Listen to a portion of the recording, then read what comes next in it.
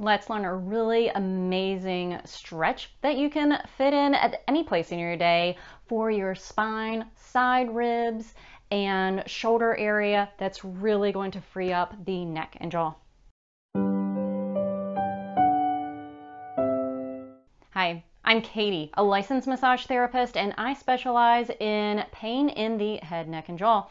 I love talking about self-care for these areas so much that I've created a series of online video courses to teach you how to get self-relief at home. So in addition to having a great stretch for the spine on this one, we're also going to be adding in the latissimus dorsi or lats in addition to some side ribs. The side ribs muscle, serratus anterior, is a breathing muscle, so it'll be important to add in breathing. I'm going to show you this stretch in the kitchen because I really like kitchen table height, but I also do this stretch sometimes at my kitchen table, at a handrail at a park, and sometimes I'll do it even higher up, hand placement of my daughter's loft bed as I'm waiting for her to get in bed. So you can find your favorite spots and get different areas of your spine. After I show you this stretch, then I will talk about how this is great for the ladies who are pregnant to do this in their late stages of pregnancy. Then we'll go out to my office and I'll show you how to adjust the same stretch so that you can easily stick it in at your desk. As we're doing this stretch, here are your safety precautions. Keep your knees soft and bent so that you're not twisting in the knee. And listen to your body, nice and slow. This is a really slow, kind of delicious style of stretch, so go with it that way. I also don't want you cranking with the neck, because if we loosen up the lats and we loosen up the side ribs, the neck being able to relax will follow. All right. So as you approach your kitchen counter, I love this height, and it also has this nice sticky texture for your hands, so you can get a good grip. You're gonna have your feet a little bit wider than hip width apart, and you're going to soften those knees so you have spongy knees. At this point, you're looking down at the floor and bringing that spine so that it's a little more straight, and you're straightening out that thoracic, which is your mid-spine. Your fingers are grasped or at least sort of sticky on the counter, and you can lean back just a little bit if that feels good. Always keep in mind, if you've got any accidents or injuries, listen to your body and be safe. But from here, make sure that neck is soft, lengthened out, and think about softening the jaw as well. So let that relax a little. You can remember to tuck and tilt. I'm going to take you through a few different things, but really you get to play a little creative with this one. Tuck and tilt with the pelvis. Some of those motions you might feel a little bit more in the hamstrings, which are the back of the thighs. Then you can shoot one hip back and then shoot the other hip back. So we're alternating which leg might be straight and which leg might be bent.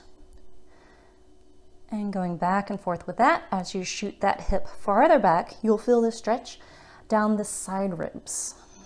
Since these are your side ribs and breathing muscles, add in a nice breath to expand between all the ribs. Good. If you know enough about cat-cow from a yoga class, you can add in a little bit of that. You don't have to do anything to an extreme, but get in some like flexion and extension of the spine. Good. So now we're going to take it into a forward backward stance. I'm going to open the stretch into my left, so my left foot's farther back. And here we just sort of take a breath into that, sink in, soften the neck, soften the jaw. I'm going to shoot that left hip back and look under the armpit. And now we're opening up this whole side line. We can even, if we want to, drop one hand, if that feels right. Soft knees. Expand the ribs and rotate. We can get a little bit of abs in there. You have to know your limitations with your body of accidents and injuries, so be easy. Keep in mind, if you're coming out of this early, you might be a little lightheaded, dizzy. So come up nice and slowly, bend your knees as you're coming up. There we go. This is the good one where we get to add in a little bit of our rotator abs, internal and external oblique. There you go. You can sway a little side to side. Of course, do that on the other side. I'll let you do that on your own. As you come up, again, soften the knees. Walk yourself up. Use your platform for help. And there you go. You get to play with that and specialize it for your body.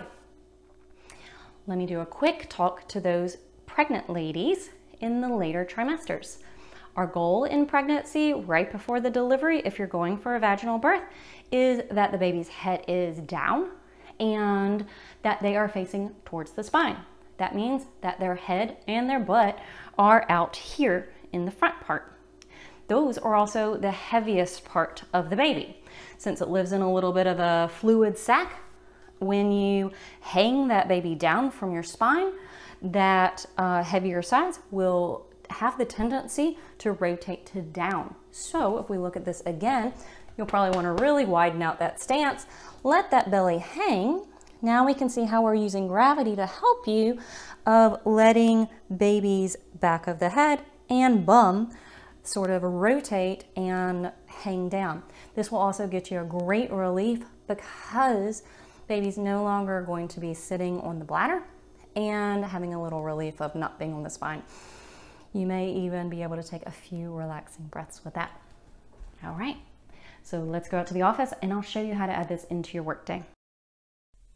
Now that you've learned how to do that stretch at home, let's find a way that you can integrate it into your workday if you're doing a desk job and sitting on a rolling stool. All right, so same concept of trying to get those same muscles, keeping the neck soft and the jaw soft. So hands are going to come onto your desk.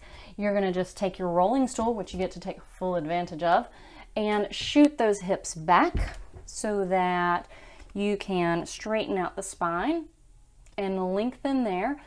You can still do some of those cat-cow motions if you need to, but now look, we can add our rolling chair into opening up one side. Take the grasp of your hand on your desk, and now opening up the other side. We can drop a hand if we only want to do one, shoot one hip back with the rolling chair, and just come into where it feels good. Take those breaths so that you come back into your workday a little more focused and a little more relaxed.